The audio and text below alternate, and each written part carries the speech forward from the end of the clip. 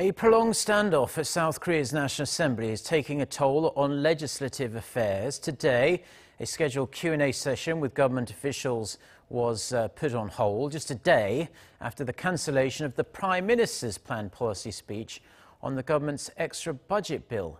Our Kim Min-ji has more on the current gridlock.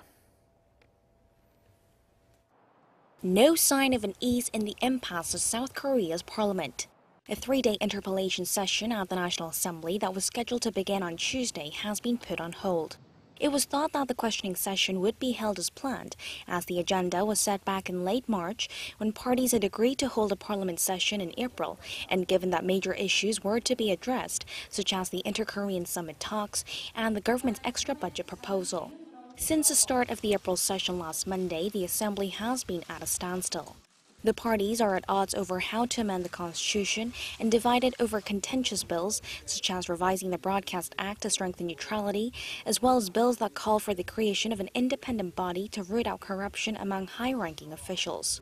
For now, it appears that the paralysis will linger for some time, with parties sticking to the blame game, nor do the floor leaders of the major parties have plans to meet each other to iron out their differences on Tuesday. They met 3 times on Monday but only reconfirmed their differences.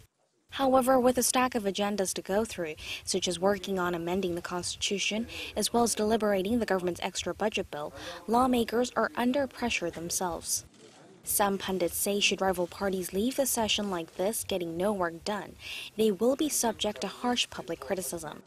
At the end of the day, the parties will have to make concessions, but the question is exactly when and which party will make the first move. Kim Min-ji, Arirang News.